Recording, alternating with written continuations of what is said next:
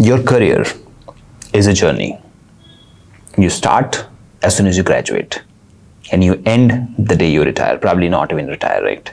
That's how your journey is. That's how your career is. But throughout your career, you will face highs and lows.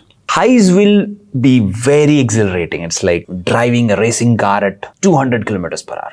That's the kind of kick you get. But the lows are so demotivating that you feel like just quitting and giving up. It has happened to me. It happens to a lot of researchers, a lot of scientists. So today I am going to tell you this entire journey. Why I'm going to tell you? Because if you already know where you are going to have a low and where you already know when you will have a high, you will never make a mistake when you're high. You will never make a mistake when you're low. It's like a Google map. So this video is a Google map of your entire life science research career, right? So watch till the end and we'll start quickly. Assuming that you are a graduate, 22-year-old graduate, and you're just getting started, right? You got started. Now getting started is very tough. So that's the low, right? Getting started, understanding the nuances of a new organization, probably a new college, new ways of studying, new ways of doing things. And then comes assignments, practical records, and the education system which tries to just keep you busy, right? So that will be a low. You will struggle, you will hustle, you will try hard. And then suddenly you will be in the lab and you will be doing experiments and you'll start enjoying. Oh, I enjoy doing this experiment. I enjoy my biochemistry lab. I enjoy my cell biology lab. So you'll enjoy, right? Molecular biology, genetics. So you will enjoy doing experiments. You'll identify your passion. Now this is a high. This is a high. So you are enjoying the passion, maybe whichever subject it is, you're enjoying. And then you will be like, okay, I enjoy this subject. So now let me go for an internship. So that will be even a high enthusiastic mode that you are doing an internship in a company, right? And then there will be a chance to publish paper, right?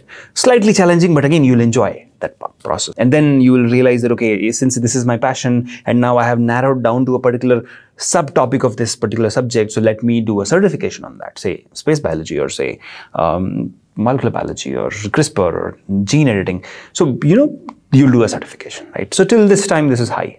Now comes the time of low. By the time you have crossed your graduation, you are in post-graduation, right?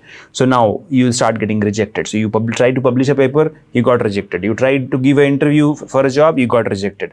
And then you said, okay, I'll go for the master's, right? So now during your master's, you'll start preparing for CSA, NET and GATE and other things. So exams will be a low point. You'll face challenges. You'll face failure. So that failure will be like, you feel like quitting. Like you're like, okay, let's not do it. Right? Let's just quit everything and go to some other field. And that's what you will see a lot of people on internet who will write, this is bad, that is bad. Because they are passing through their valley of disappointment. They are passing through a low point in their career and they don't know how to get out of it. And that is where they will just go and suggest you that this field is not good. But the truth is they were in the valley of disappointment when they said that, right? So now comes the entrance exam and then, okay, you qualified, assuming you qualified. So you will now join PhD. Now, PhD is challenging, very challenging, right? And that is where you will need help. And throughout whatever I said, all your highs and low, Biotechnica, I and Rasayanika will always be there. But my point here is, when you will start your PhD, joining PhD itself is tough. You have to pass through interviews, you have to select the right personal investigator, PI, and then do your PhD under him for the next 5 years or 4 years. And then, selecting a topic again, that will be exhilarating. Like, okay, you have so many topics, you will enjoy, okay, should I choose this one? Should I choose that one? So, that will be very nice. And then you will really start doing research in your PhD. That part will be a very high part of your career. You'll enjoy. And then you will go ahead and prepare your thesis, you'll publish some papers, and then your PhD will get awarded, and all that will be like, wow, great, awesome, congratulations, now you can put a doctor against your name. So all that will be very high. And then you'll start applying for jobs. So the enthusiasm starts coming down. You apply for jobs, get rejected, right? You then decide, okay, you will go for a postdoc because you're passionate. So now you are still excited. But the moment you join postdoc, there'll be targets, right? There'll be funding, which will not be there. You'll have to write research proposals. Probably you will start your own lab. And then all that stress will start piling up, right?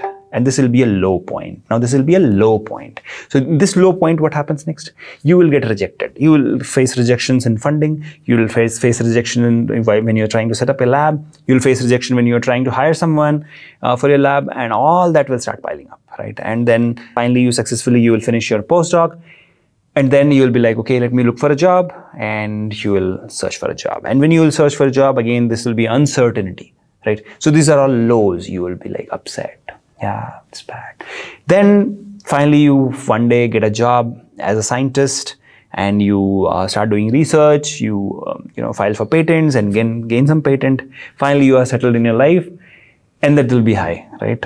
But once you are in a job, of course, there'll be targets and you miss out on the targets, so there'll be highs and lows. The reason of telling you all this today is, you see, throughout your life, it is an acceptable fact to have highs and lows. When you're studying, there'll be highs and lows.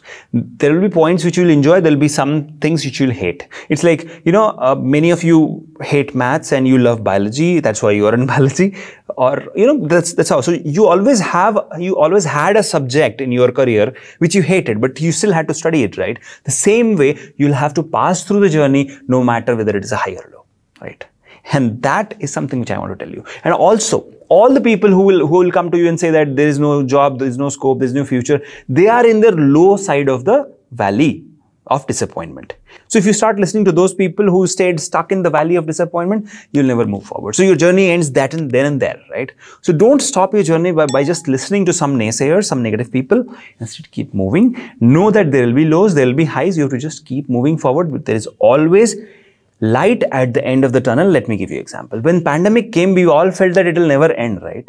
But today I'm sitting in a non-pandemic era. We are walking without masks, right? We keep listening, okay, the pandemic may come back and stuff, but it's not coming right now, right? So there is always an end of the tunnel. You have to just keep going, just keep moving forward. If you can't fly, then run. If you can't run, then crawl. If you can't crawl, then still keep moving 1% forward. That's how you win. That's how the journey keeps moving forward. So all the best in your journey. And if you need any kind of guidance, just comment below and reach out to me at shekhar@biotechnology.org. I know by 2047, you'll be an established scientist in this domain, probably a Nobel Prize winner or something. And then you'll remember whatever I told you today. So thank you so much for watching. See you soon in the next one. Till then, take care. Namaskar. Bye-bye.